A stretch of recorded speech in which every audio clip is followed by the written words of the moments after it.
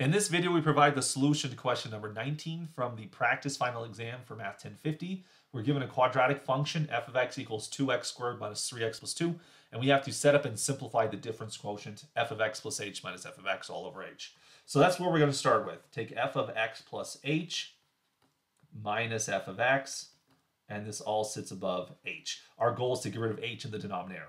So we have to evaluate f of x plus h. That means everywhere we see an x in the original formula, we have to replace it with an x plus h.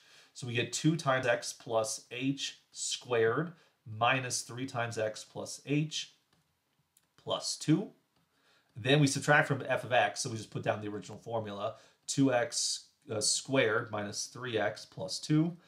This all sits above the h from before. We need to expand the f plus x, the f of x plus h part, right? So you have that x plus h squared, FOIL it out, or use the binomial theorem, whichever you prefer.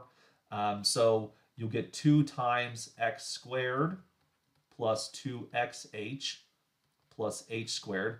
I'm actually going to take the liberty to distribute the 2 right now. So you actually get 2x squared plus 4xh plus 2h squared.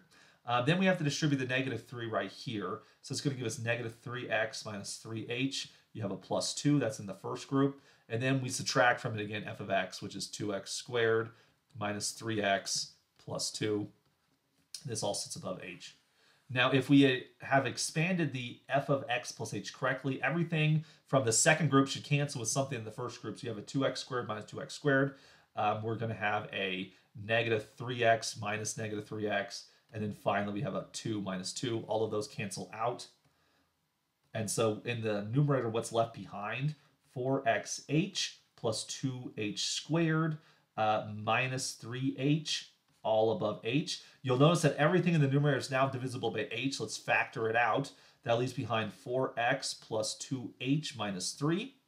And this all sits above h now. So now we're at the moment of joy and ecstasy here. We found a divisor of h in the numerator. It'll then cancel out with the divisor of h in the denominator. And we're left now with the simplified difference quotient of 4x plus 2h minus 3. This is the quantity we were looking for. And so now we're done.